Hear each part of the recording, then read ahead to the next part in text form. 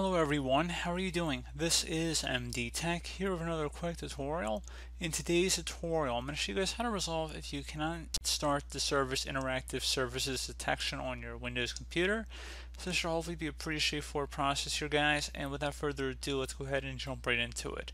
So we're going to start off by opening up the Start menu. Type in Services. Best match should say Services listed right above App. Go ahead and left click on that. You want to locate the Windows installer service and double click on it. Make sure startup type is set to manual. So if it's set to anything other than that, you want to set to manual, and the service status is stopped. You want to select the start option and then select OK. Close out of there, see if that resolves the problem. Another thing you can try here would be to open up the Start menu and type in File Explorer. Best match should go back with File Explorer. Go ahead and open that up.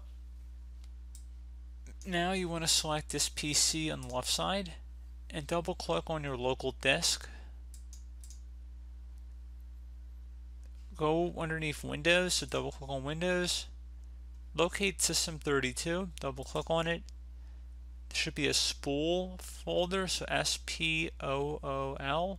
You can just left click on any one of these folders here and just start typing it. So you can see it says spool. I'm going to go ahead and double click on it. And there should be a printers folder in here. Double click on it. Select continue if you need permission to access this folder. If you see anything in here with the extension .spl or .shd, you want to delete them. So again, .spl or .shd. And you just want to go ahead and delete them, and then hopefully that would have been able to resolve the problem. So you'd restart your computer, obviously, restart your printer, and then that should have resolved the problem like I just said.